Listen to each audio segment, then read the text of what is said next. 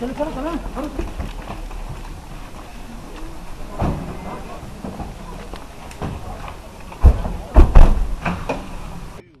had information about movement of terrorists on the Hajan road towards Bandipora, and our party was there, and Sub-Inspector Altaf was leading that party, one of the parties.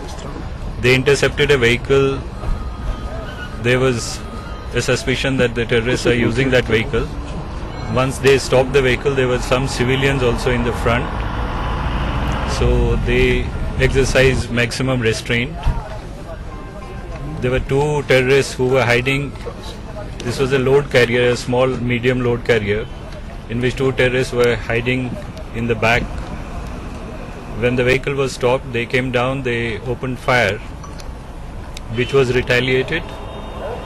In this firing, Sub-Inspector Altaf received bullet injuries on his body. He was evacuated, but he's come to his injuries in the hospital. The terrorists went into the nearby village. We suspect that one of the terrorists has been hit and he is injured. The whole of the area has been cordoned off and we are conducting searches in the area. The operation there is still on. You know, police is so shocked. Even you were crying, and we saw DGP, everybody crying. What was so special about Altaf? The entire police force is in a shock. Altaf was one of our best officers, and he has done tremendous work on the anti-terrorist front. And for us, it's a big loss.